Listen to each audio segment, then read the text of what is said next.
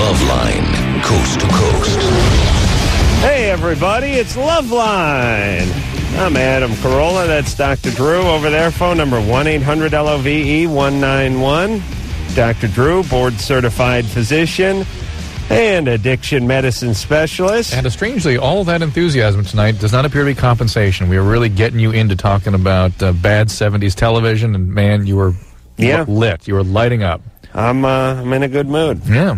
Rob Zombie is going to be our guest tonight. I'm very confident he'll be in here. Yeah. He showed up a little early. Anderson sent him packing, and as usual, he may be hanging out with Cisco at the Sky Bar for all we know. Yeah. Cisco came here. Anderson sent him away. Maybe an hour early, a year ago or something. Anderson sent him packing, and he never returned. Is this one of your ladies from the 70s? Nope. No. All right. But that's good radio when you just point at stuff. Rob Zombie came by here, got here early, and ran out to get something to eat, and I would imagine that he will be walking in here momentarily. So we'll be looking forward to that.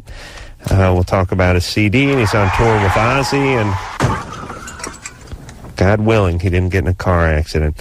All right, so, Drew? Let's go to phones. We'll go to the phones. I had something I wanted to say, but I can't think of it. About 70s television again? Nope.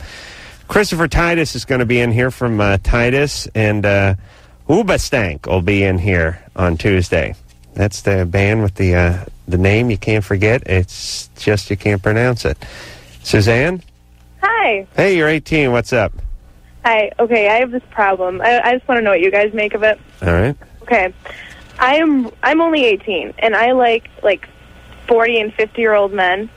And I want to know, if it has, I know you guys always talk about, did your father leave? And my father did leave, but how does that have anything to do with it? You know, it's just I don't know, I don't get it. Have you been dating 40 and 50-year-old guys? No, I'm just really, I want to, though. It's because I'm in high school still, but as soon as I get out of high school, I want to, start dating. I don't want to date my age. I just want to date, 40 and 50-year-old guys. Well, hold on. Rob Zombie just came in, so now you got to hang on. Okay. That's the way it works here. Beauty before age. Rob is good to see you, Rob. Hello. It's been I don't know, At least a year. A couple years. I would say 2 years. Kind of hard maybe to tell. 2 years. Hard because Rob's been in here quite a few times, but maybe I was drunk the last time I was here and I can't remember. Good probability. Yeah. Ozzy Osbourne was in here a few weeks ago, and I'm seeing here you're out on tour with him, which must be a good time. Yeah, it's good. It's funny. Yeah, is it a little surreal? It's a little surreal because they're filming a TV show about their life, so they're constantly surrounded by cameras at all moments. They were here with cameras, remember? Yeah. That's right. The camera crew lives in their house, and right, they're doing. A friend of mine is working on this. Is it for MTV? I think so. Yeah, it's an MTV show. I think it's called The Osbournes. Right. I don't know what the deal is, but well, what it is it's sort of like a sitcom. What? It's almost like a parody of a sitcom, sort of like Ozzy and Harriet, but it would be the Osbournes. Ozzy and his wife. Because I think somebody finally figured out that their life is like a sitcom at all moments. Like, they don't have to make anything up. So they're just going to kind of edit into storylines. They will, I think they will shoot a ton of footage and then create a storyline based on editing and the footage that they shot. So as opposed to writing it and doing it, they'll do it and then they'll write around it. With I guess like they would do on when John Wayne does those beer commercials. Basically, it's He'll dance with a Big Hoover. Brother, right? TV show. That's right. Fred Astaire will dance with a Hoover. Exactly. And can you imagine those relatives that sold them out once they get to hell with Fred Astaire and John Wayne? What they're going to do? There's going to be a serious ass kicking. First, they're going to want a taste of whatever Hoover and Coors paid, and then an ass kicking will ensue. Rob's new CD is called The Sinister Urge, and it is out, and it's been out for a week. It is selling very well. And Rob is, like I said, on tour. I got a bunch of tour dates, but I would imagine just everything's sold out. Wouldn't it be? Pretty much, yeah. The first couple shows were a little weird, I think, because early on people were afraid to still go out and be in big arenas and buy tickets and do stuff, but right now it's all good. And is your audience I'm guessing your audience and Ozzy's audience aren't too far apart. Yeah, it's the same. Are they? Yeah, it's all the same audience. Actually, one night in Albuquerque, this guy, The Edge, a wrestler, came out on stage because we did some WWF tie-in. He's like, I don't know if these kids are going to know who I am. Mm-hmm. I was like, yeah, don't believe me. Don't worry. They like Ozzy. They like Rob Zombie. He tried to go to the concession stand to get a hot dog and got mobbed. Right. Yeah, that's the core demo. Pretty much. What's going on? Oh, I was talking to your guy about House of 1,000 Corpses and the whole movie debacle. What's going on with that? Still kind of moving on. Basically, now it's kind of actually the whole thing has become so different in the sense that there was that moment when the movie kind of got dumped by Universal when I don't know, the election was going on, everybody was campaigning against Hollywood, and now no one cares again, so everyone's back saying they want the movie. Did they think was it too graphic? Or? Well, it was too everyone said it was too graphic, it was disgusting, and they were all worried about trying to, market it to kids, and this, I don't know. It was very vague. I kind of got that standard answer that the general tone of the entire movie was... Right. Wrong. It's I was thinking about this earlier tonight. The tone. Hollywood is a town where whatever answer you get is not whatever the answer is. It's just whatever they need it to be. Right. Yeah. Like I don't think I told you this, Drew, but when me and my partner Jimmy from the Man Show, which is on Comedy Central right now, by the way, we're in one of your Man Show trampoline girls is in the movie. Oh, really? Yeah. Which one? I can't remember her name right now. Trampoline or the trampoline? Oh, you mean one of the juggies? She's in there somewhere. I think she's been on a trampoline before, hasn't she? Oh, they've all been on the trampoline. Yeah. She's got like curly red hair or something. Yeah. Paula. The casting. Yes. Right. Yes. Well, they've all been on the casting trampoline, that's for sure. But we're in New York, and as you know, Conan doesn't like me. I've been kind of asked not to come back on Conan. What happened? I just brought up some stuff that maybe they didn't want me to bring up. Or what did you bring up? I don't remember. They weren't. Was it the time when I was on with you? Or no, they weren't happy with my last appearance. But here's the point: they're in New York, and we're in New York doing this Hugh Hefner roast. And they're desperate for guests because no one will fly into New York because this is a month ago, and this is right after the tragedy, and they can't find any guests. No one will fly in for that roast? No, the roast people flew in, but Conan, Letterman, New York shows are having difficulty getting guests. I believe it. So Conan calls, and they want Jimmy, but they don't want me. And they say, we'll just have Jimmy on the show, but we don't need Adam on the show. And they told my people, well, the only reason we don't want Adam is because we don't do pairs. We don't do teams. except the last two times you've been on. And I said, well, that would be a great excuse, except for I have done the show with Dr. Drew before. So, see, that would be a beautiful excuse for a guy who didn't do your show with his other partner. That's right. And they should have looked into that. But it's just an example of how whatever it is they tell you is not whatever it is. Truth. And that's just television. I imagine the movie industry is worse. I could only Well, that was kind of funny because after... the whole thing happened with me. The next day on the cover of the Hollywood Reporter was I forget, it was like head of production, or the guy who spearheaded the movie lost his job the next day. Wow. And there was some whole other story, he's going off to start his own company, but I was like, I'm sure it was yada, yada, yada. Yeah, when you're out of here and take him with you. All right, so that'll, but the movie's finished. Yeah, the movie's done. Wow. I take it as a triumph just there. No, it'll probably be out in the summertime through somebody else. Did you direct it? Yeah. And did you write it? Yeah.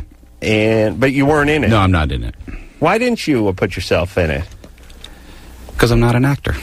Well, you're a performer. You weren't a director either before this. Yeah, but I've made but that I feel like I understand, and I've directed a lot of videos, and that's what I've always wanted to do, but I have no desire to be an actor, so I don't want to look like a chump. Well, that's interesting. Because, like I said, you're a good performer, and in a way, I think all musicians have a pretty good track record with not being able to act. Yeah. What about Snoop? But still succeeding. Oh, wait a minute. Yeah, that's right. But still succeeding well. Right. All right. Suzanne? So Suzanne was attracted to older guys. And her dad took off, and she didn't understand how they. She's 18. You fantasize about 40 and 50-year-old guys. Yeah, like one of my teachers and one of my bosses at work. Here's what you got to understand: is that your intellectual, conscious mind is different than the emotional context in which you have these attractions, okay? Okay. That very often when things happen to us that are painful, it gets converted into a sort of arousal patterns and attraction later on.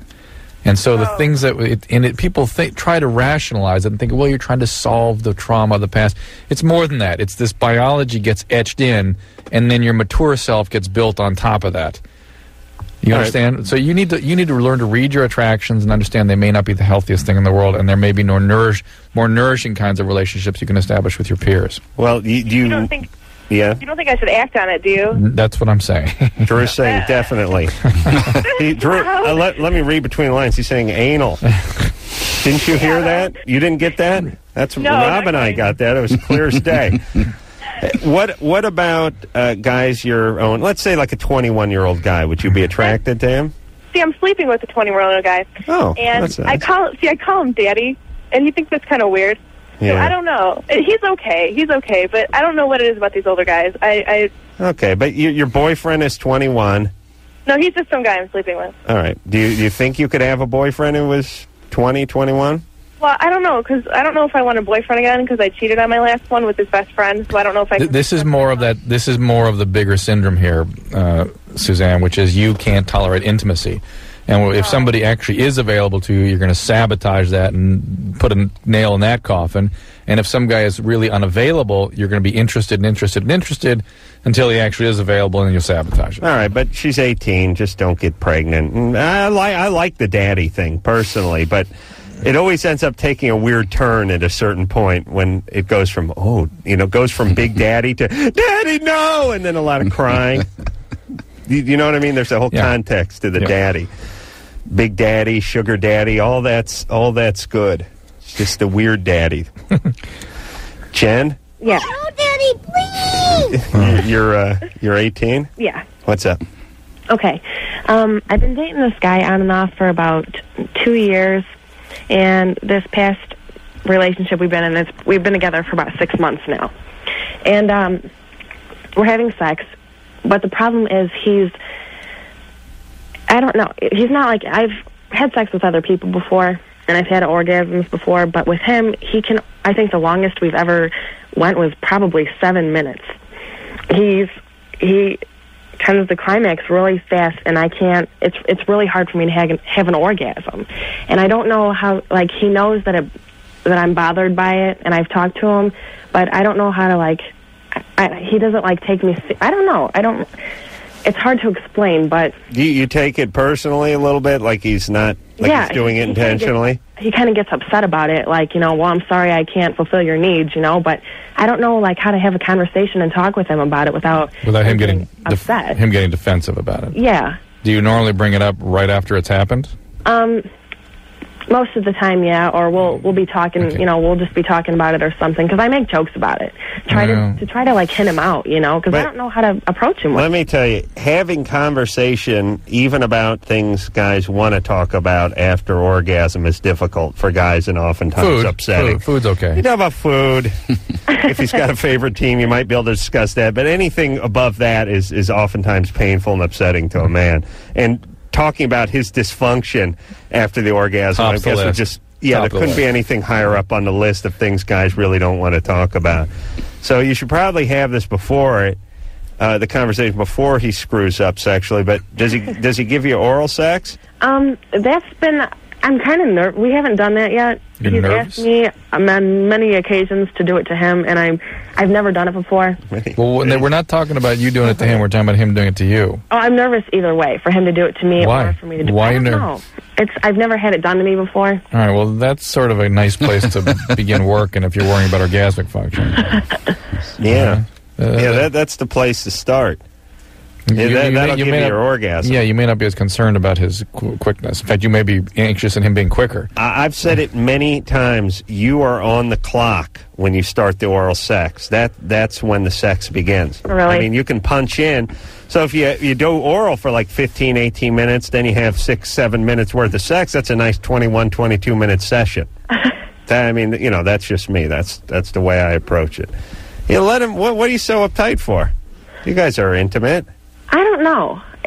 I guess I'm just scared because I've never had it done before. And what about his constant pleas to go down on him, ignored by you? I kind of just blow it off. We have this deal after we've been together for a certain amount of time, then I said I would do it. But it's just kind of like to tease him. When that time comes, I'm going to be like, no, but... Jen, you can't do that. Listen, he's liable to break a table leg off and just go upside your head with it or something. You can't do that. And no court in the land would convict him either. I'm thinking about doing it because I'm really not... When we have sex, it's just kind of like he's getting the pleasure and then that's it, and I feel like, hello, And I almost had an orgasm. I've never had an orgasm with him before. This is no one's listening night. Yeah. People just are not listening to us. This is a bad question. But we told her, gave her a way to deal with it, and now she's back to the perseverating on what she really So have you given other guys BJs? No. I've never done it before. That's why I'm kind of nervous to do it to him. But yet you've had orgasms with other guys through intercourse. Yeah. Wow. Just not this good. I'll tell you, you're really going to love this oral sex. If you can have an orgasm through the intercourse, you're going to get hooked on it. It's going to be like heroin for you. You're going to really enjoy this. Too fast. I mean, like... I know, but he's just... How old is he? He's 20. All right. Well, you see, young guys, he's nervous or something. He doesn't have a lot of experience. And Jen, the joking business, bad angle, because you got to sit down, be direct, and do it in a caring way, but make it very clear, very direct. Don't joke about it, because you joke about stuff like that, he thinks you're kidding. And let me explain something to the ladies. This is not a conscious decision we make through orgasm oftentimes. It's not like spitting on somebody.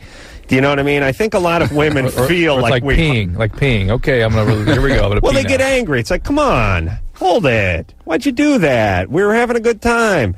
And they don't say anything because it's weird, but the anger builds up, and now you get no blowjob. Here's the thing. I'm sure this guy would clean out his bank account and max his Visa card to be able to add 10 minutes to one of his sessions. But he is incapable of doing that. It's not his biology. This is like being angry at some kid for having Down syndrome. Right. That's right. Well, that's okay, isn't it? Yeah. If it's your own kid and you got to clean up after him, I think it's perfectly healthy. But not if it's the neighbor kid. Right. You see what I'm saying? His mom drank too much while she was pregnant and something went awry. Yeah. So talk to the guy. Don't be angry about it. Scared. And this whole I want to know when she was going to give up the BJ. How long until he got the BJ? What was that? How long? What was the date for the christening of the penis? It was supposed to be 9 months. And that will be when? 9 months. Well, you know what I would hear? Here's what I hear. Say 9 months. Here's what 9 months. 1,000 years. That would be in my head. I would kill myself. I think you just hear infinity. 1,000 years. 9 months. Jesus Christ, it's a whole school year. Well, it's already been 6 months, and it kind of the reason we started the whole thing in the first place was because we had this bet, and I told him, well, I had I don't know, I was like, well, if you do this, then if I win, then I'll give you a blowjob. And he's like, okay. Well, I ended up winning, and I'm like, okay, well, the time came, and I was just like, I don't want to do that. I'm not ready yet. Whatever. So then I kept putting it off, and I'm like, okay, you know what? After we're together for 9 months, then I'll do it to you. And then he kind of freaked out, and he was like, 9 months? That's forever. And I honestly... You're at 1,000 years, too. Well, but what is up with you that you've had your fair share of intercourse, but are not ready for the BJ? It started out, I just thought it was disgusting. Right. And I kind of carried it on, and now I just don't even have the desire to do it. All right. You got anything weird anyone put in your mouth while you were asleep or something at camp, or do something weird like what happened to Drew? No, I'm normal. Everything's fine. Are you? Sorry, man. We're trying to help. I told you not to tell anybody about that. We're trying to help. But is there, you have feelings of aggression at all? Do you feel like you might do something, you know what I mean? Do you bite something? Yeah. No. All right. Okay. All right. Well, 9 months. Yeah. That's how long this call's been going on for. Yes. Rob is right. Rob. Good instinct. In celebrity BJ time, that is what? There's no measurable amount for that 9 months. I mean, Rob, you couldn't go. You couldn't go 9 months. 1 month equals 1 year. No, I'd say more. More, 10 years? A guy in a band? Oh, yeah. 10 years. Easily. Way more than dog years, whatever that is. 7. Matt? Hey, what's up? You're 14. What's up?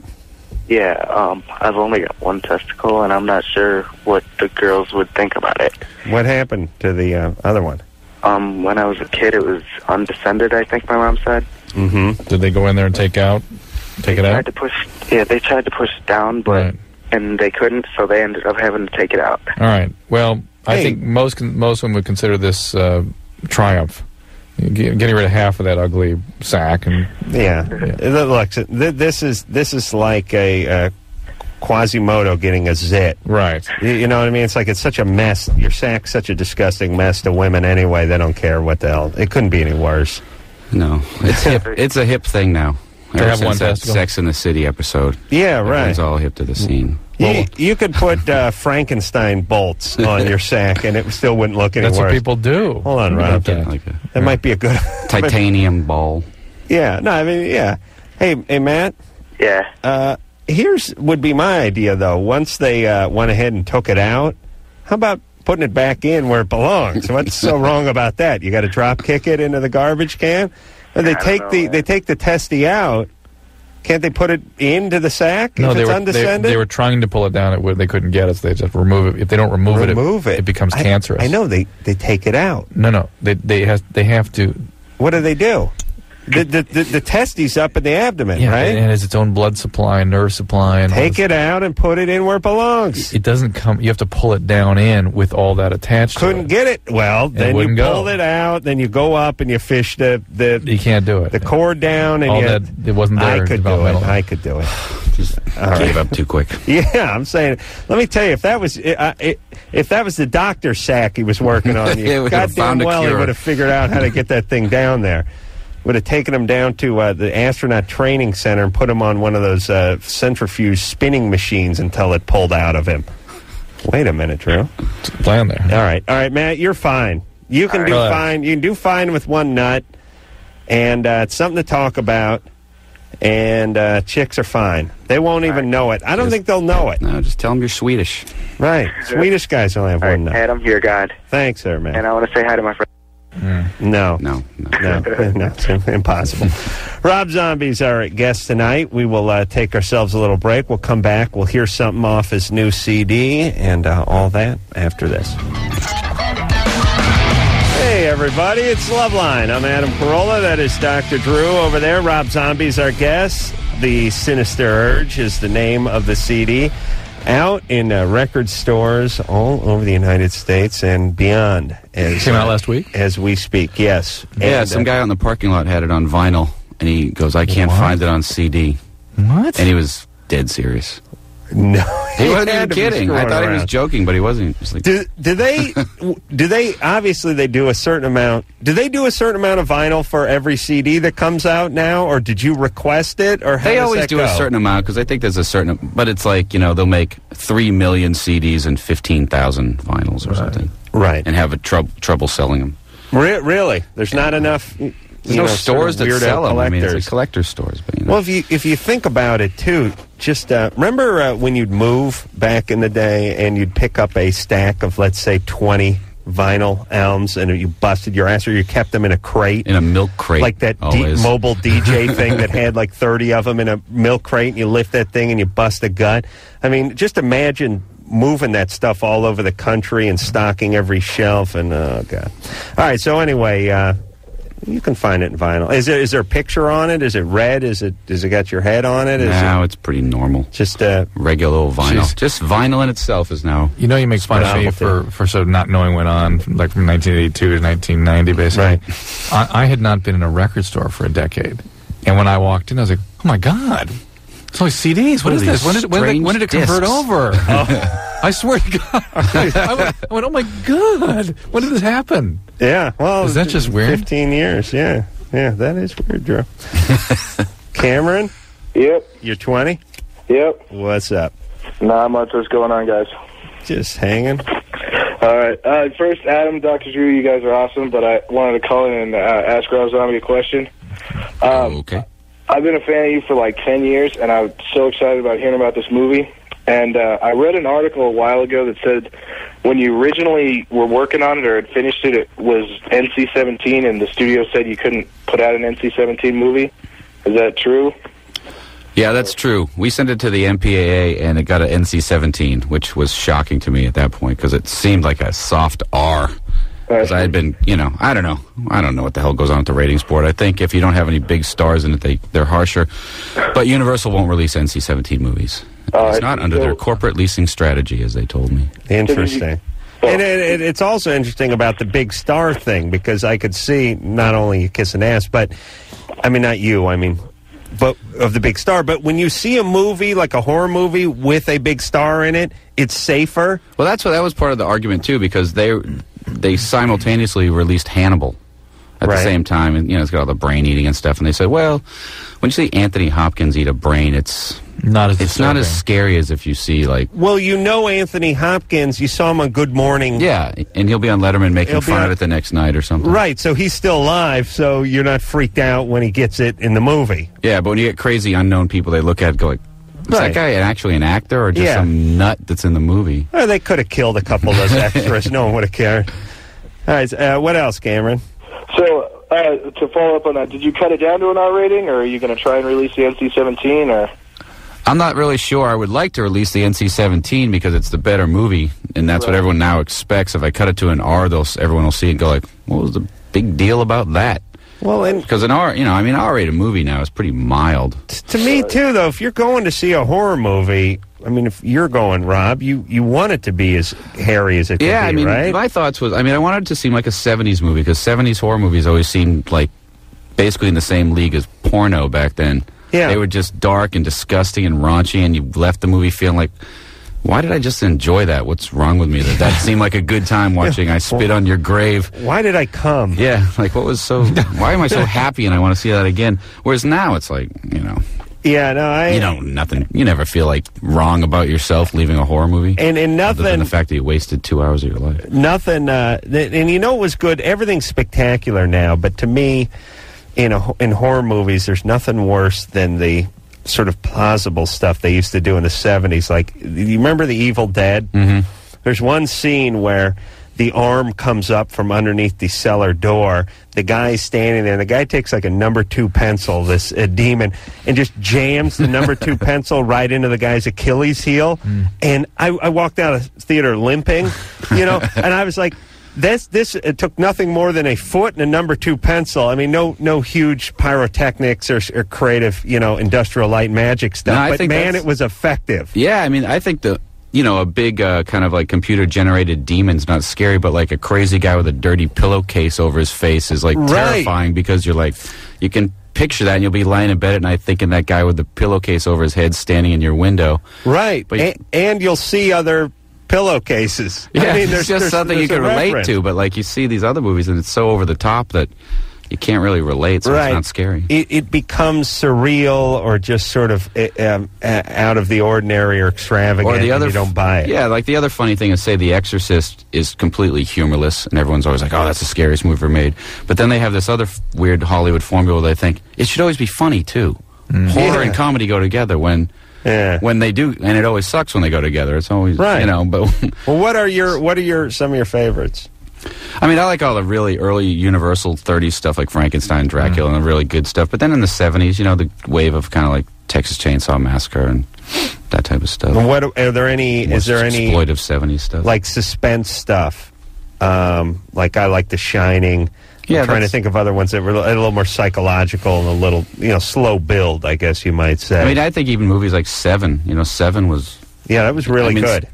I guess it's more like a crime movie, but, as far as for a scary movie in the last 20 years, really, I think. You know what I thought was good, too? The first, The Manhunter, which was before sort of prequel to Silence of the Lambs. I didn't see that. I read it. Did you see that? No, I read the book, but I didn't see it. You should see it. It's weird, and the Hannibal Lecter was real good. It wasn't Anthony Hopkins. It was a TV movie, wasn't it? No. I thought it was a TV movie. It was a Michael Mann movie. And it was weird. It was a good movie. I recommend it to anyone who likes a thrill. Rachel? Yes. You're 17? Yes, I am. What's up? All right. My boyfriend and I lost our virginity to each other over the summer. And I had thought that I broke my hymen before we had sex. And when we were having sex, I wasn't in any pain. So I thought, that was true. Then the second time we had sex, I was dying of pain, and I wasn't sure why. And I went to the gynecologist about 2 weeks later because I thought I had a yeast infection, and I was in pain then as well. And he told me that I actually still had my hymen. And I was really surprised, and I had sex twice already. Boyfriend must be very proud. I wasn't sure exactly Hung what like was a going pigeon. And what? Yeah, that'll send a guy into therapy. Yeah. Bang this chick 3 times, hymen like new. And he's not a small guy. Yeah, Scratch on that You hymen. would dent it. still got that new hymen smell.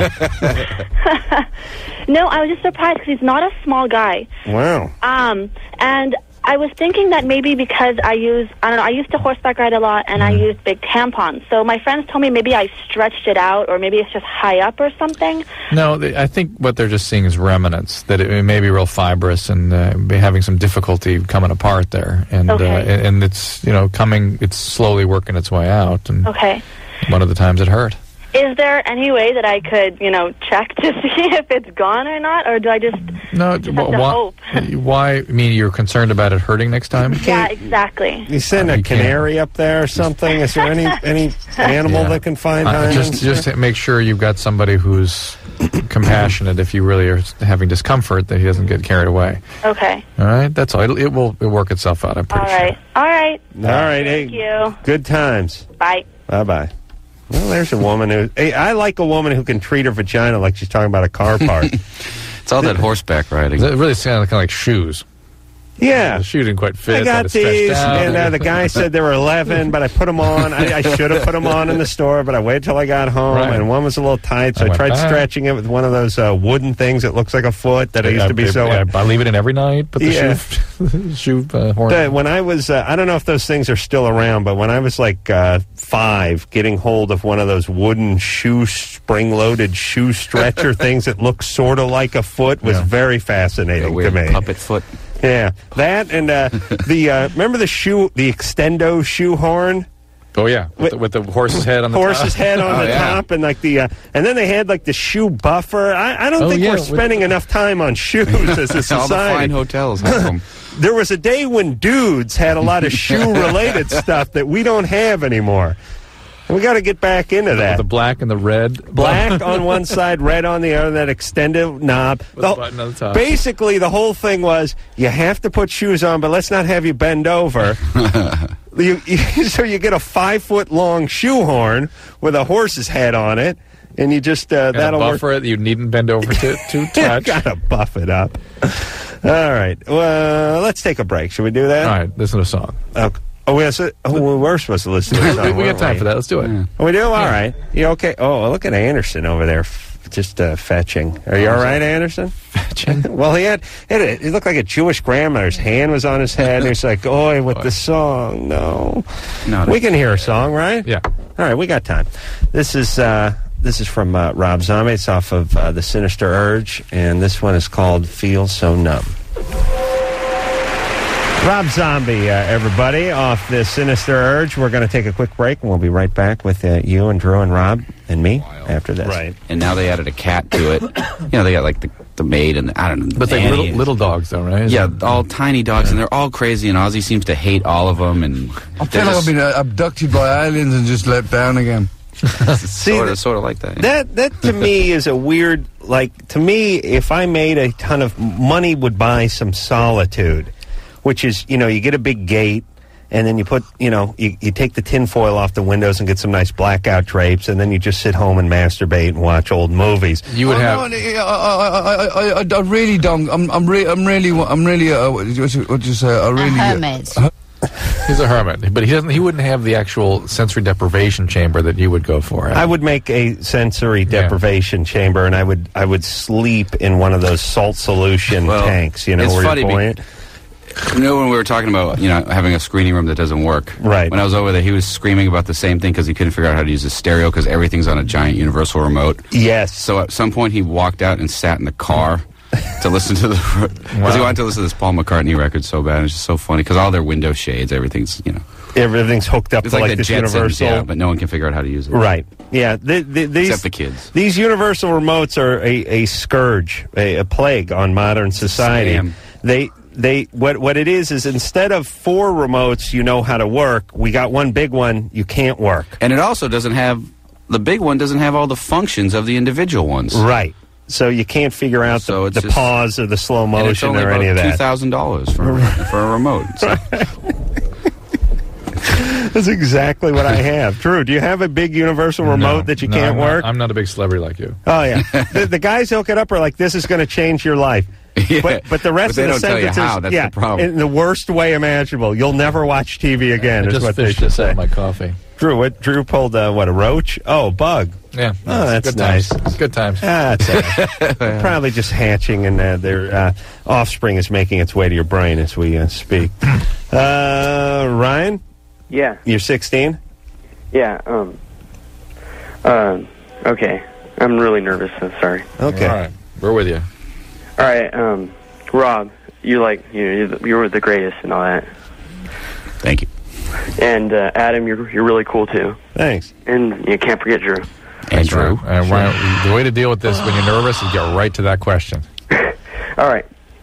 You know that wrestler Edge? Yeah. He's got your music. I just want to know, did WWF come to you and ask you if they can use your song, or, How did he get that as his theme song? I actually wasn't sure until I talked to him, and he actually requested it. Well, he just, he needed a theme song, and he asked the WWF if there was any Rob Zombie songs. And it just so happened that he asked that right at the moment that I had a new record, and it just was an accident. Do you get a piece like from ASCAP or something, like when they play it when he enters the arena and that kind of stuff? Maybe, but I'm sure it's like 12 cents, a 1/12 of a cent. Yeah. Right. Per each match, that adds up. After 4,000 matches, he gets $5. $1 a year on that. Right. But it was just. It's kind of flattering, though, right? That was cool because I figured it was just when he came out to the show and I met him. I figured they had just stuck him with the song and he wouldn't give a crap and it would be really embarrassing. But he was into it. He picked it out. Yeah, so it was good. I wonder if they have a library to choose from, the WWF. Like certain songs they've cleared or certain songs you can use, like you can't use Happy Birthday because that costs too much. I bet they clear it as they impulse it. Yeah, but if you want to do a Beatles song, because I've run into this with the Man Show, it's too expensive. Right. Yeah, that's true. You can't go out there to Hard Day's Night or Norwegian Wood. And thus you don't hear them doing that. I guess there's a lot of guys wanting to do That's that. why Stone Cold Steve Austin is That's right. not using Hard Day's Night. Hey, Ryan? Yeah. You satisfied? Yeah. All right, buddy. All right. Thanks for calling. Okay. Take care. I thought he was setting us up for something really bad. Yeah. Christina? That's in the 11 o'clock hour. Christina, you're 16. What's up? Hey. Hey. First-time caller, long-time listener. You guys are awesome. Great. I was calling in response to the girl that called a little bit ago about the 9 months no blowjob thing. Yeah. It's not as bad as it seems, really. For you, it's not. For the penis, it's hell. On the other hand, it's a certain diabolical quality to it. I mean, women ought to employ that kind of technique more often. You guys, this should prove to you guys you are in control. The guy's behaving himself beautifully for 9 months. Well, and another thing too, if I wanted out at the 7-month mark, I would stay in. 2 more months. I'd be like, geez, I got 7 months into this blowjob. I'm going to gut it out for another 2 months, and maybe something really nice will happen in that 2-month period. Yeah, like a BJ. I think you really have a relationship. I see. Yeah, right. Out of that BJ. Right. Why are you doing this, Christina? Well, I was really, really scared, and it totally grossed me out. But let's talk about what is it that's fearful of, that makes you fearful of this thing? It's just the fact of having a penis in your mouth, I guess. Is there a fantasy attached to that? That's something sharp edges? Yeah, that's going to pierce you or something, or what? I don't know. It's just disgusting when you think about it. It's disgusting. So it's not fearfulness. It's you're just afraid you're going to get totally grossed out. Yeah, but then you have to think about it the other way too. About him on you? Yeah. Yeah, that's worse. I really do. I really think just, on the cosmic order, I mean, if I was like a, from outer space, I'd be blowing guys rather than going down on chicks. If it had no abstract meaning to it. If I had like no genitalia and no sexual proclivity and I just came from Mars, I'd get in the line for the BJs. Little gay E.T. Right. Ooh. There's a good sequel. I don't know. Christina? Yeah? So are you doing this are you scared of the orgasm part of it, or is it just the penis that's bad? I've only done it once, and I waited 4 months with this guy to do it. Right. I finally did it, and it actually wasn't really as bad as I thought it was going to be. There you go. Yeah. Okay. So it didn't bite you. Fantastic. Are you still with this? You still with this guy? Unfortunately, no. Oh, he broke up with you? Yeah. Yeah, he didn't do a good enough job. No. All right, so sweet dreams. Okay, thank you. All right, Christina, thanks. Bye-bye. Take care of yourself. We are going to take ourselves a little top of the hour break. Rob Zombie's our guest tonight. We'll hear something else off the new CD, The Sinister Urge, after this.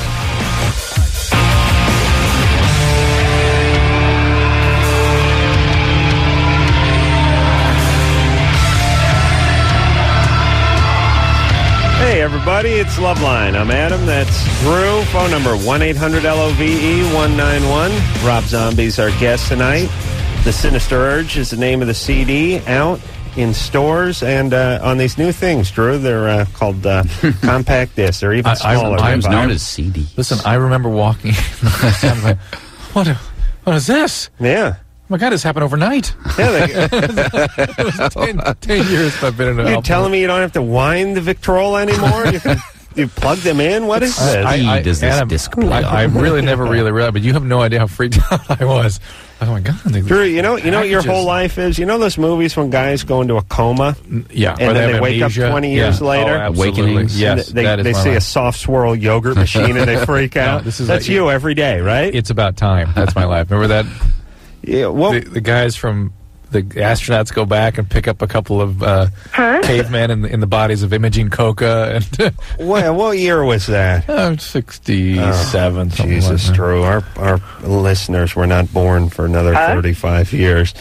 Okay, so where are we? How's your brother doing? Power Man 5000 and everything. Good. He's just working on a new record. Do you guys ever perform together? Just once at some K-Rock Christmas deal. Oh, the acoustic. Yeah, that's the only time we ever did. Are you coming to that this year? We're kind of gonna supposedly be on the road at the same time, so we'll be all the way on the other side of the country. So. Oh yeah. Ozzy broke his leg. Hairline fractures, actually. Really? Yeah. What happened? Wow. I don't know. He hurt himself the first night of the tour. That's why I'm home. I'm supposed to be in Kansas right now or something. Right. Doing some stunt, like trying to walk or. Yeah. I don't know what happened. He never told me. But you are the weakest link. Goodbye. Seems like I don't know how old is he, in his early 50s? 53. He seems pretty robust, pretty strong. I mean, In some ways. Yeah. All right, Drew. Well, that was a shot. Jared? Yeah. Some ways. Jared, you're 18. Yeah, is this Rob? Yeah, that's Rob. Yes. Dude, you're like my hero, period. I just wanted to let you know that. And I had a question about White Zombie. Uh-huh. And your albums, dude. Other than Las Exorcista and Astro Creep 2000, are there any other albums that I should be looking for? There's other records, but they're I don't even think they're on CD. Mm-hmm. We put them out. It doesn't matter what they're on. I want to find, They're on vinyl somewhere, but not available. I mean, maybe in a used record store in the cutout bin somewhere, but they're not available. Do you have any of the album names, though? Like Make Them Die Slowly was one record. That was really the only full... Soul Crusher was another album, but that's about it. Then there's some singles and things floating around, but they're all pretty hard to find. I mean, maybe someday I'll reissue them, but... Can you get on the internet and find something? I'm sure there's bootlegs all over the place. But, yeah, I checked your website out, and I think they only had one of the singles on there, and then Sinister Urge. Yeah, my website's a mess. Do you... Don't go there for any information. The same guy who designed his home theater actually put it together. Hey, Jared. Yeah. Well, you've heard the stuff, right? Uh-huh. Where did you hear it? Was this on the radio or? Well, one of my friends, knew the type of music I listened to, and recommended Rob, and I bought the first CD. The first CD I bought was Hellbilly Deluxe, and I've just loved this stuff since then. And then later in about high school, I found out about his previous band, White Zombie, and that stuff's just marvelous too. Wow, you're living in Van Nuys? Yeah. You got to get out of there. You gotta get it's out. all right. No, it's not all right. You got to get out of that Van Nuys. It's a horrible. Where do you live in Van Nuys? I live right off the 405. No. All right. That's a little more. Oh, no, 405 and what exit? Sherman Way. No! Sherman Way. Yeah, you got to get out of there. Yeah, it's kind of scary every once in a while. Yeah, get out of there. They call it Sherman Way because it's like when Sherman marched through Atlanta. It's marginally worse than that. So you got to get out of there. Earth. That's what's left. All the livestock has been killed. The women have been raped, and they burnt everything to the ground. Harris? Yeah? You're 14. What's up? I was wondering what the average 14-year-old penis length was. About 9.5, probably. Lots of variability. I mean, flaccid. You talking about erect? Or Yeah. Oh, erect, like 13? 13. Holy crap. No, Harris. Not all of them are 13. There's some 11s. Lots of variability, Harris. Some guys are into puberty, been there for 3 years. Some are not there yet, and there's tremendous range. There's sort of no normal. I mean, I had friends when I was in the 9th grade who were like 14, and then other guys that were like 10 and a half, you know? And we made fun of those guys, but it was cool. They grew up. Or what are you at, Harris? I'm really embarrassed now. 5.5. Oh man. Well, that's flaccid. But what about when you get erect? That's what I mean. Oh man! Oh, Jesus God! Wow!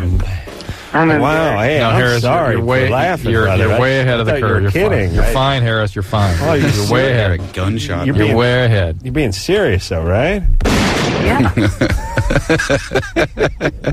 Okay, now you're fine. Hey, Harris, you're 5.5. Fine at 14. Yeah, fine. better than fine. Yeah, above average. The average is at under 6, so they say. Yeah. All right. In a 21-year-old. I also have another question, too. All righty. My mom, recently when I was on the computer, she caught me looking at porn, and now she never trusts me. Well, she shouldn't, because if she looked the other way for 2 seconds, guess what you'd be doing? You ought to be ashamed of yourself. So what do you want us to do? Well, like... Get him some porn. Did have that happened to you before, and, like, how long did it take when Drew was 14, he had to look at star constellations to try to find stuff that looked like it was the shape of a penis or something. They had these little pictures from Paris that you could look at. That's right. That was a big deal. I swear to Christ, if I got some nudie playing cards, it was a good day at 14. Oh, those pens. Oh, the pen that you flipped over, where the bikini came off the chick when you. Yeah, I remember every once in a while some kid would find like some porno mag out in the woods that had been rained on for like a year, and you'd be like, you'd put it in a shrine. Yeah, you'd salvaged one picture out of it. Oh yeah, I used to go to the Big Five. Five. The smell of mildew becomes arousing. I had a raft box that I used to look at. And a chick in a bikini floating on a raft. It was the box that the raft came into. That was pornography. Those were lean times. Go on the web. Can you imagine that? And then came HBO. Oh, I mean, could you? Just everybody. I mean, we're all basically the same age here. Close your eyes and just picture being 13 or 14 and hopping on the web, and that just crazy Pandora's box. Would you be able to go to school? Sexuality. No, I would have killed myself. Pulled my penis off and hemorrhaged. Just pull a blood. Mouse in his left hand, penis in his right. Here I am. It's not going to be an open casket, I'll tell you that. Oh, man. And Drew, what are you going to do? Your kids work that computer like some sort of Japanese tech. Yes, yeah. What the hell are you going to do when those sons of yours hit 14? I don't know. It either going to put probably some sort of electronic barriers. Some sites for but on the other hand, yeah, it's. I don't know. You can't stop them, though. I mean, they'll know more than you. I don't know that it's a bad thing necessarily. Well, what about 12, 11, or 12? Yeah, no. Then they're going to be watched when they're on the computer. What are you just going to have like a security guy just stand some guy named Ernie just stand by, fat guy with a handlebar mustache, 300-pound black guy just stand there with the pepper spray in his hand? Absolutely. Because you're not going to be able to stop them, and they're going to be smarter than you with the computer. They'll get on it at school. See, I remember once we had a discussion about this, and I was saying, look, I do not have pornography in my house, which I do not. But I realized that we have DSL, and we got the DirecTV DSL, and things faster than hell, and it's great.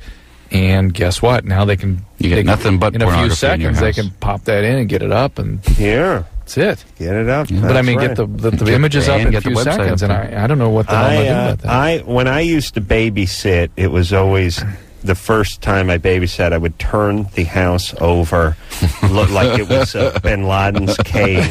I would go through that house, tearing open furniture, with a knife, pulling pictures off and flipping them over. I mean, it would always start in the bathroom underneath the sink. That's the number one place, Playboys. It was a Playboy. And then the parents' chest. Yeah, the parents, getting into that stuff. Yeah. Yeah. And the closet's up above. Drew, you got nothing in your house for the babysitter to spank it to, at least? Zero. You should throw a bone to the babysitter, at least. Zero. I would want another $5 an hour if there was no porn in the house. Zero. Now, that's my policy with babysitting. No pornography, it's going to cost you. I make no bones right up front. And I actually wonder if exposing kids to this kind of explicitly arousing material screws with them a little bit in terms of what their expectation of sexuality is. Like weird stump stuff and guys. No, it's more that you wonder. Just like think what you were exposed to at 13. That became the goal. That became that became a woman. Right. That's the benchmark. That became a woman. That's true. it. True. Now I wonder if you now are dialing in all kinds of other stuff and getting exposed to tremendously arousing explicit material. All right, so, interesting point. So what you're saying is the stuff we were looking at, it's sort of like the music you listen to in high school or junior high. That stuff gets burned into your psyche. Right. And you always have a sort of nostalgic place for it. I think that's true because somewhere in my mind it's all still frozen in some sort of like Swedish ski lodge. Right. Like everyone's in big white sweaters and stuff vibe. But it became like that's where you want to go. That's arousal. Like that's somehow there's the a fireplace and skis and hot tub. They're in the chalet. And you turn like 9 pages before the sweater comes off. It's like shots of them sitting around drinking cocoa and stuff before you even get to see one boob. But it is true that if you do ever spot any of that now, it speaks to you. Yeah, that's those crazy sunglasses with the white and the mirror. Your kids are screwed. All right, Daniel. Yeah, hey, Mr. Carolla, the man. You are hilarious. Well, thanks, Daniel. Dr. Drew, you're pretty cool too. Hey, say hi to Rob Zombie. And you're all right too, Mr. Rob. Yeah, you're the man. Yeah, you're fine, Rob. Yeah, all right. Hey, here's my question. It's for Adam. Do you remember an episode you did on the Man Show? You went to Snoop Dogg's house. Yeah. Yeah, that's my main man. He's never been the same. He has never been the same. Right? Did you actually smoke? Yeah, got baked. Wait, are you serious? Absolutely. Couldn't you tell? Snoop Dogg, did he smoke? Oh, please. Snoop Dogg smoked. Does he breathe? Snoop Dogg was smoking weed from the second we showed up at his house to the second we left, and I'm sure if we'd come back an hour later, he still would have been smoking. He just rolling spleef all day long, and we were trying to shoot this bit at his house that was basically Snoop and had a lot of weed jokes in it. And at a certain point, we just said, look, we should just get stoned, too, to really make the bit authentic. But Jimmy's a real lightweight, and Snoop's got some righteous herb, and I lost it. I just started laughing and eating. I just laughed and ate the whole rest of the thing. Jimmy started wandering around like a lunatic. Jimmy brought Snoop a big basket of muffins, and he said, my bitch baked you these, and he handed it to him at the beginning, and then Jimmy proceeded to finish off the entire basket of muffins and about 14 pieces of Kentucky Fried Chicken, and he went insane. He was eating. I thought that was all show, though. But no, I don't even really remember it that much. But Snoop smokes a lot of weed. But here's the important message: you kids shouldn't smoke marijuana. That's only for comedians. Well, wait, I got a question for Drew though about that weed. Does marijuana? Do they have proof that it does permanent brain damage? They have some evidence that under the age of 16 that it can change the structure of a part of your brain that you actually are using to negotiate development, the right frontal lobe. Now, how much you have to smoke to get that is sort of unclear. And I'm of the opinion that if you stop smoking, that stuff comes back. So I'm not seeing any permanent brain damage from marijuana. The problem is that it causes depression, and it does affect your ability to negotiate development. And, so it has some real serious consequences associated with it. But it's more that if you get people who smoke a lot of weed get baked every day, and so you sort of you get frozen a little bit. Right, it stops your development. You start getting baked every day at 15, and then you're 25, and that's 10 years you got baked every day, and you lost a little piece of that. You'll walk into record stores and wonder what the hell happened. That's CDs right. in there. But I mean, it's no different than if you got up every morning and had a couple shots of Jaeger and a few beers. I mean, also bad. It would be bad if you did it every day. Right. So, Daniel? Yeah. How much weed you smoking? Just like twice a week. I don't get the addict thing from you. No, I don't get that from you either. Yeah, you're either controlling it or whatever, but just be careful. Just be careful. I'm not an idiot. All right, It's not but about just being an idiot. Take it easy, because I got friends that been smoking now for like 15, 20 years, and they're having trouble getting off it. Hey, and Adam? And have trouble getting on with life. Right. It's Yes. off, yeah. But You remember me. I'm going to see you in Hollywood. All right? All right. You remember? Where? Where? I don't know. You'd be in one of my movies or something. Oh, I see. Oh, in Hollywood. Yeah, Hollywood. All right. All right, I'll be waiting. All right. In the movie. Hold on. Let me call my agent. All right. Hey, this 6-year-old stoner's going to, one day he's going to make good and put me in one of his movies. What do you say? Now, we may have to wait 15 or 20 years, but don't worry. I think I can keep afloat with the radio show. All right, let's talk to Charles. I actually feel sorry when people say that, because how many hundreds of people or thousands say that kind of thing? Remember me? Or? Yeah, then I think, oh, geez, yeah, maybe. All right, Charles, don't burst the kid's bubble. You're going to bum his high. You're harshing him. Charles, you're 20. What's up? Yeah, I got a question for Rob. Here he is. Yes. What gave you the idea for that extra CD that came with your new album? What gave me the idea? Someone just mentioned it to me, and we were trying to find something that we could give away with the first, bunch of people that went out and bought the record. Those like the first 150,000, and that was the best thing we could come up with that we thought people would go for. Just a free CD full of other bands. Well, I've never seen it in any other album, so I thought it was kind of... Yeah, I think... It was a compilation, like CD of... Yeah, it was like a compilation. I think there was like an Aussie song on it, a new Slayer, like a bunch of different bands and new bands, just... Yeah. That's a good idea. That's a great idea. It's a way to showcase other talent. I think it must have been done before, because I'm sure we didn't think of the idea, but... Well, like, I just haven't heard of bands putting it out with their CD. But maybe they have. I don't know. I mean, sometimes people, you could give like a free poster or a T-shirt or something, but, Yeah. We figured this would be something different. You like the CD, Charles? Oh, yeah. Good. It's kick-ass.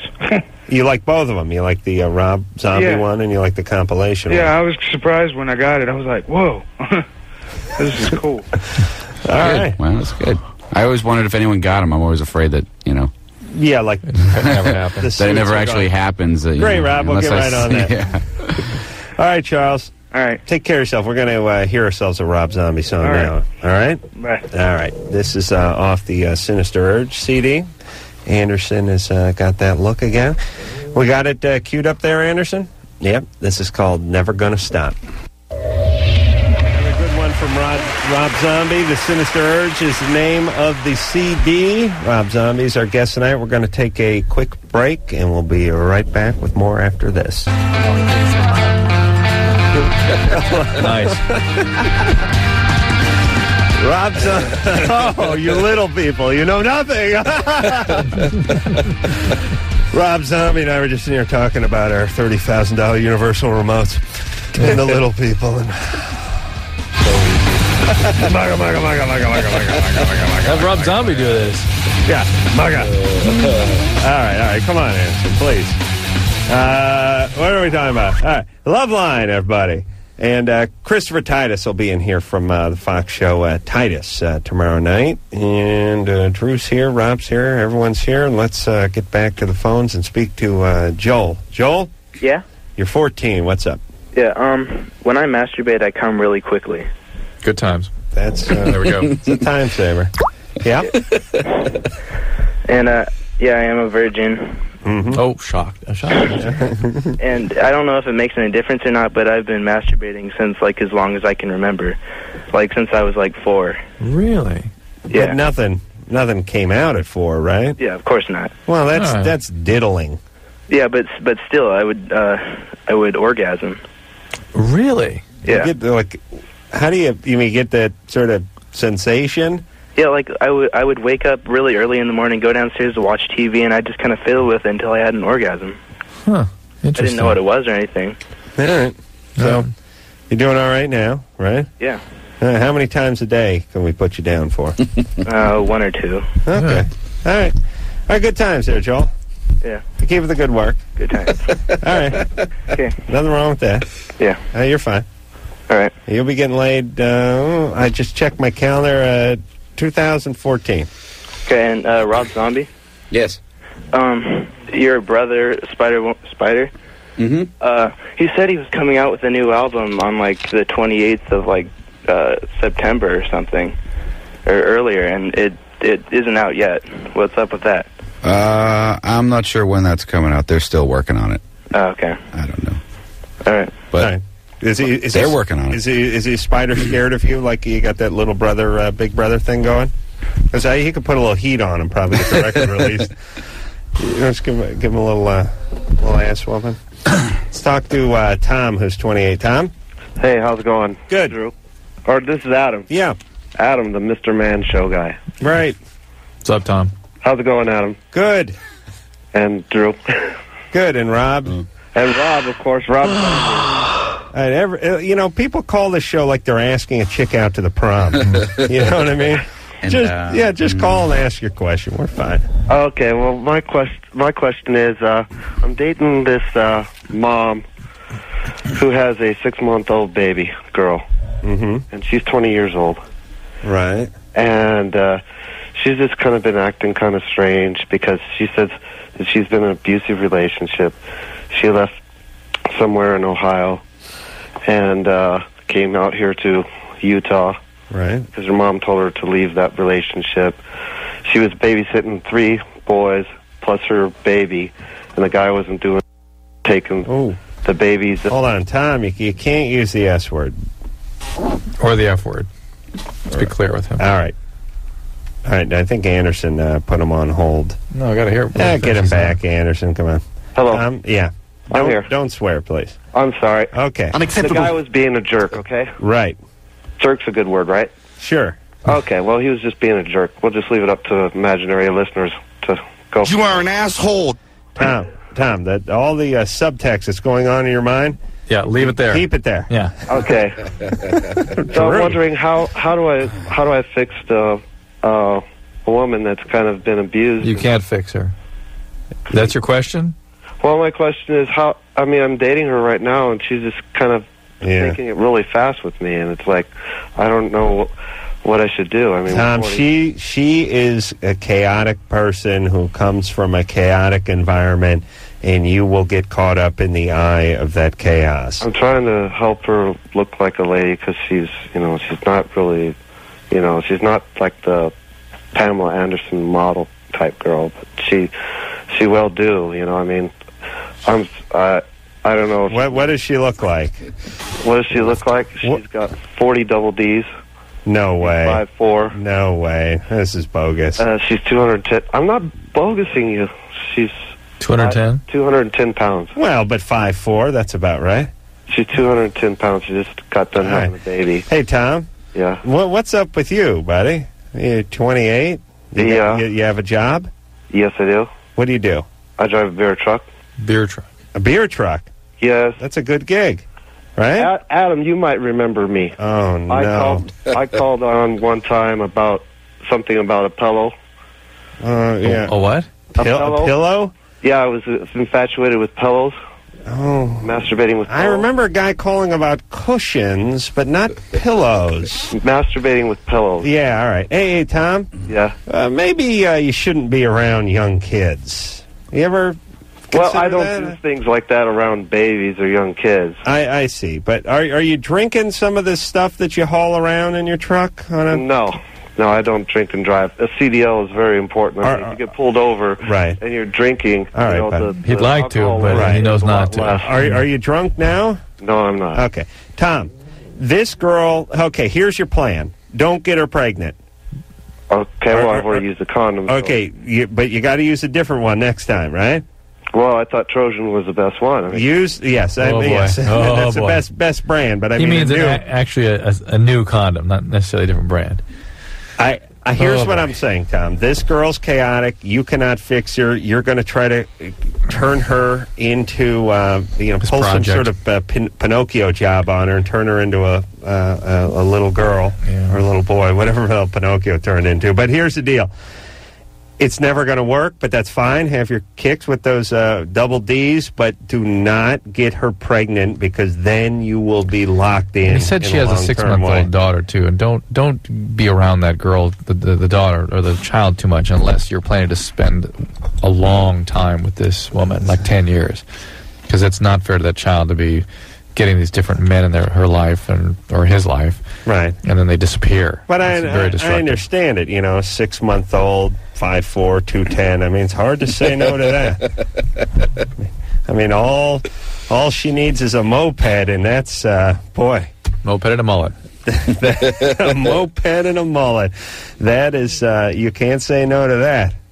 Yeah, I always wonder what's. Sometimes I always think, what's in it for you? I mean, this guy's not, he's not Charlie Sheen, but he's 28, he's single, he's got a decent gig, he makes okay coin, I'm sure. What's up with the project? Robert? Yeah? You're 16? Yeah. What's going on? Well, I was giving my girlfriend a back rub, and my parents got all mad, and I just want to know why. Because they probably figured you were either moving towards something more than a back rub or maybe already into something more than a back rub. No, it was just a back rub, though. I understand that's what it was. But. Yeah, but how many the only back rub I've ever given anybody is to try to get some sex off of them. So that's the only straight guy who's ever given a back rub has wanted sex. No, but we were at a public place. We weren't, in a privacy or a home or anything like that. Maybe they're starting to get worried about how much pot you're smoking. I don't do that. Yeah? You don't? No. Okay. I believe it. And are you a virgin? No, I'm not. Have you had sex with her? No. It was another girl. Oh. Okay. Do they have any other reason not to like you? Well, not to like. Oh, this is her parents? No, my parents. This is his parents. Your parents. Oh, what are they uptight about? Do they think you're a virgin? Yeah. Oh, they do? Yeah. Are they religious? No. Is it important to them you stay a virgin? I haven't really talked to them about that. Yeah, that's not good. And you were just giving her a back rub? Like, where were you? We were at a competition thing, and I gave lots of people back rubs that day. Nobody. Maybe it wasn't that particular back rub that set him off. Nobody paints a visual picture like our caller. Yeah. You should really write short stories. It was a poetic, a competition thing. Yes, I close my eyes. I feel like I'm there. What do you mean a competition thing? Give lots of people back for band. For band. Yeah. I see. A band competition. Oh, and you're in the band? Yeah. And she's in the band. No, she's in pageantry, but okay. What the hell were your parents doing there? It was our tournament. They were working it. Oh, so they're pretty uptight. I mean, you guys were in your band uniforms. No, we were working at the booth. We weren't in actual. Oh, okay. All right. Like, you sound all right. She sounds all right. Just tell your folks to lighten up. Okay? I'll try. You sure you're not smoking pot? Are you sure you're not smoking weed? I did it twice. Twice today? No. Those band kids. A year ago. All right. What are you playing in band? Trombone. Oh. You'll get laid for sure with that instrument. I love that. I listen, I miss the trombone. That's the drunken instrument, too. Yeah. So that's nice. I think, is that the only instrument that has a position? You know, they go first position, third position. I guess, except for, the penny whistle. You mean the slide whistle. All right, let's take a question for Rob. Or maybe it's just, it's Rob on Rob. Rob, you're 25. What's up? Hey, how's it going, guys? Good. Rob, I just wanted to know, are you afraid of Mormons, man? Afraid of Mormons, man? Yeah. I noticed you don't have a date in Salt Lake City, Utah. I think it's Ozzy that's afraid of Mormons, man. Well, I can see Ozzy being afraid, but, I kind of figured you guys should maybe hit the show down here at the Delta Center or something here in Salt Lake. We'll be there eventually.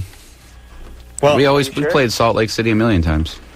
All right, I was just scared because, I looked at the preliminary tour dates, didn't see any date here, so Just think you rock and want to see you down here, man. We'll get down there. Just Cool. takes a while to get everywhere. Your music is the best music to have sex to, man. He's proud of that.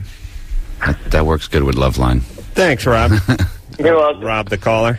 Take care of yourself. Bye. All right, let's take one more call before we go to break here. Jake? I'm disturbed by that. Yeah, what's up? This is pretty high praise, actually. Jake, you're 23. From a 16-year-old. Yeah. What's up there, Jake?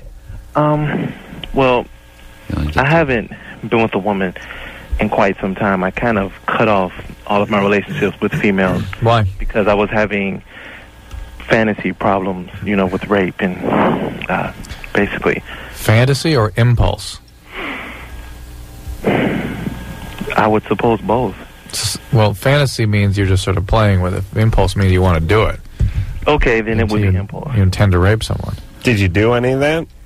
No, I haven't yet, but I've been, I've been staying away because I don't want to go there. Well, you're scared you're going to rape your partner? Yeah, I'm afraid I might hurt someone. And really? Wow. Yeah, I have a roommate, and he moved his mom in here about 3 months ago, and she was walking around the house half naked most of the time. Well, so she was kind of asking for it. I kind of confided in her. I told her, I said, look, I'm having issues with you. No way. No, I told her. And she told me that there was some kind of hotline or something that, you guys could tell me about maybe. Okay, well, let's get a little history. Why is this? Why do you think this is an issue in your life? Were you raped? Do you know anyone who was raped? I mean, was someone violent with you? Where do you think this came from? Well, to answer your first question, yes. You were raped? Yeah, I don't remember the first time. Apparently, my aunt found out that her husband had been molesting me ever since I was 3 or 4. But I do remember when I was 8 or 9 and I was living with some other people that those guys pretty much, they took advantage of me on a regular basis for the 2 years I was there. Are you a sexual compulsive? Do you you masturbate a lot, that kind of thing? Yeah. Do you have trouble? Are you confused about your sexual identity? Do you wonder if you're gay or not sometimes? I figure I'm bi. I mean. Okay. All right. Well, this is something you need treated. Okay, Jake. You should really go. I would suggest you look into people that are used to treating sexual addiction, sexual compulsivity, because they're the ones that have a lot of success with helping people with these kinds of behaviors that come from traumatic sexual histories in childhood. Well, do you have any insurance? Yeah. You do? Yeah, but I'm told that if you use your insurance to go to something like that, then you can be in danger of being fired because they have a record. No. Well, but you don't. They don't need to know what the origin of the problem is. No, that's all kept very confidential. You should just find yourself a psychiatrist. You should also go to an SA meeting. You call AA locally and ask for a referral to SA. Then go to a meeting, get a sponsor, start talking about what's happening. There's a lot of people with your history there. Hey, Jake, you've never raped anybody, correct? Correct. And all right, so that's a good thing. Yeah, the idea is to get treatment before you do hurt someone. That's the idea here. I have a second related question. Yeah. There's this girl. She's been very special to me for a while, and she treats me like a god. And my roommate's mom did tell me that since I did seem to be, how she put it, moral and sincere, and trying to, be right, that it would be okay for me to begin to develop a closer relationship with this girl. And I just want your advice. Do you think it would be a good idea to move forward with her, before I actually call these AA people? No, I think you should get some treatment for your health and for your other people's safety and for your own well-being. You need treatment. Something's gonna happen with these impulses if you're not dealt with, and then you're gonna be forced to get treatment or force some legal action on you. Just open the phone book, call the AA people. They'll give you the SA. It's SA. It's not AA, but AA is just a little easier to find as a Sexaholics Anonymous or something like that. Find the SA people. Go over there, just go to a meeting, and then they'll point you. That's right. Get a sponsor. In the right direction. Go up to somebody and say, I need a sponsor. Talk to that person, work the steps with them, and ask them for good therapy. But here's the deal. Everyone who's thinking about committing some sort of crime where there's a victim involved, you will be the victim too, because you'll either have to live with it or you'll be in prison for 14 years, which is not a great thing. You know what I mean? I mean, here's what I want everyone to do. Don't commit a crime for selfish reasons. Forget about caring about the person you may hurt. You're going to get popped, and your life's going to be miserable. You'll end up doing time, then you'll get out, and you won't be able to get a decent job, unless it's like in a band or something. So we'll take a little break. Rob Zombie here, and we'll be right back after this. Hey, what's up? This is Marcos. This is Sonny. Love. This is Trey. And we're POD, and you're listening to Dr. Drew and Adam Carolla on Loveline. Yes, you is. Rob Zombie's our guest tonight. The Sinister Urge is the name of the CD. It is out as we speak, and let's see if we can cram a couple more calls in. Sebastian? Yeah, what's up, fellas? Hey, you're 21. What's going on? Well, me and my girlfriend, we've been together now for about a year and a half, and we've actually been pretty frisky, you know, throughout the first year or so, but sex life has kind of gotten a little boring over the past 4 or 5 months. Now, I bought her for a vibrator for Christmas last year, you know, spice things up, but, it's, you know, still, it's gotten a little monotonous. Right. So what can we do to spice it up without going into all that crazy whips and chains type of stuff? I'd say butt plug oh, you don't want to... I'm thinking it's a good thing this chick's not Jewish. You don't celebrate Hanukkah, because then it's like... butt plug on Monday, and then on Tuesday I get you the vibrator. I get the Benoit balls on Wednesday. There's still the 12 days of Christmas. Oh, that's true. Yeah. You want to spice things up, but you don't want to get weird? No, I mean, you know, I'm not really into leather. Who's bored, you or her? Huh? Well, I don't know. She might be open to it, Wait, but I mean, hey. there's a limit. There's a limit to what we want to do. Why can't they hear us when we're talking to them? Nobody hears Sebastian, are you bored? I don't even know what you said. I just know when you turn at me, I should say something. Nobody's listening. Kind of toned it down a little bit. I mean, it was a lot more exciting the first year. We're both in a sense, we've been doing the same things for God knows how long now, and it's just we're trying to find different ways to spice it up, make things a little more well, exciting. if she's complaining, it's because she isn't into the relationship. How about those anal popper things that the gay guys use? Lick my butt. That's not a whip. If you're seems having good, a problem... No. I mean, you know, we love each other. Oh yeah. No. We're really close and emotional. No, not if she's losing interest sexually. No. Okay. Hey, listen, Sebastian. Yeah. This may sound horrible, but if you don't want to get into whips and chains and butt plugs and stuff like that, why don't you just not touch her for like 2 weeks and then have like some romping sex? I mean, you want to add a little tension. You want to stir the pot a little bit. That's a long time, man. Okay, let's say what do you guys say 10 about days. Like, what like lotions, or I even heard about like some videos or books out there on all sorts of, you know, new things. All right, if you want, no. Yeah, get the pop-up Kama Sutra. Look, go get one of those videos that chicks put out for chicks about how to stimulate women. Oh, they got those? Yeah, they got them. What, just a local porn shop? Yeah. I don't Such know. a waste of time. Well, I don't know what he wants. You see how horrible guys are. Exactly. You need some ointment. Yeah. I mean, really, he should be thinking about buying her flowers and being more present, and then she might be open to more different things. That is the best inspiration for women. Isn't there just some lotion? Yeah, there's lotion. Lotion. I'd like to see this guy at the. I'd like to see him like the auto body shop, where the guy goes, "Yeah, we're gonna have to replace the fender, the quarter panel. You guys don't have some sort of gel you can rub on the existing quarter panel?" No. Yeah, it looks like you may have thrown a rod and spun a main bearing. Is there some sort of some salve you could rub on the engine? It would also be the same guy that would go, I don't think I did that. No, that's not what's wrong with my engine. No, I'm going somewhere else. Yeah. Jason? Hello? What's up? Hey, how's it going? Good. Yeah, I wanted to talk to Rob. I've been a fan of you, like, since I was 4 years old. I've been, like, raised on your White Zombie stuff and everything. Wow. And I know you've probably been asked this question, like, a million times, but I never got to hear why the whole White Zombie thing didn't work out. I mean, it worked out pretty good. I mean, the band was together from 84 till, I don't know, about 97 or something. So, I mean, that ran a pretty long time, longer than most bands. Yeah. You know, we started nowhere and sold millions of records, but by the end of it all, we couldn't stand each other. So whatever happened to basically as simple as it. I don't know. I haven't, I just had a phone call to everybody one day and said, "This is over. Bye." That was the last time I talked to anybody. Wow. How long ago was that? 5 years? I don't know. It's like 97 or something. I forget. That, and I just wanted to know one other thing. If you liked any bands that were like in black metal or death metal. Like who? Like Cradle Filth or Cannibal Corpse or something like that. Cradle Filth.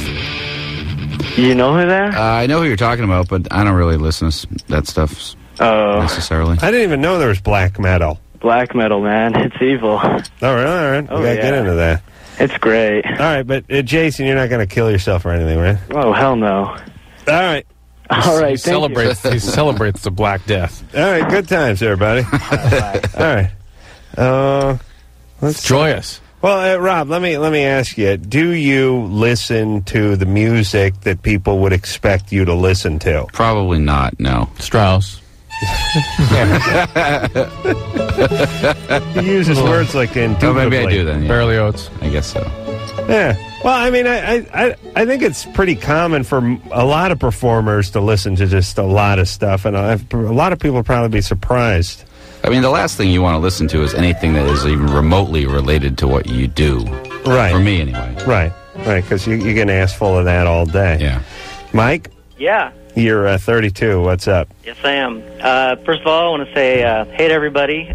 Rob, I caught you in Tucson at the Merry Mayhem Halloween show. That was a blast. Oh, that's where Ozzy got hurt. Yeah. Oh, it is. And I did, by the way, hear that he slipped in the shower or something. No. I don't know if that's true. Yeah, exactly. Hearsay. My question, actually, I got another quick question. I always hear people calling in and trying to, what's the word? Oh God, I'm lost for words all the time. Stall? No, they're trying to kiss your ass. You and Dr. Drew, Adam. Right. And I was just wondering. Oh, compliment. That's compliment. Right. Compliment. Thank you. I was wondering, how would you guys compliment yourselves if you were a caller? Oh, I think the highest compliment you can pay this show is telling us the question. Yeah, I was just going to say, just participating, just getting right to it. Yeah, but to be truthful, once in a while somebody calls in and said, like, Drew, you love this. Like, someone will say, I started listening to the show a few years ago. I was in a pretty bad place. Right. And you helped me with a lot of my problems. That's the compliment. Anyway, I'm strung out on speed right now. I just gave birth to a stillborn kid.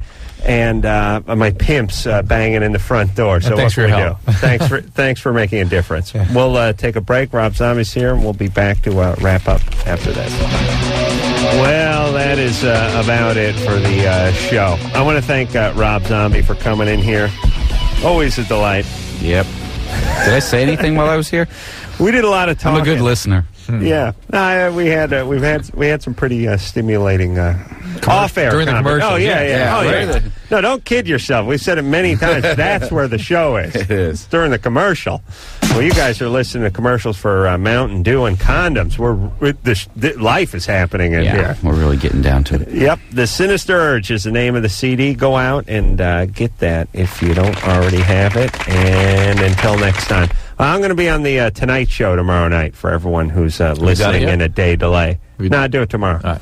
So until you've done it, how many times, Drew? 0. That's right. So until next time, this is Adam Carolla for Dr. Drew saying mahalo.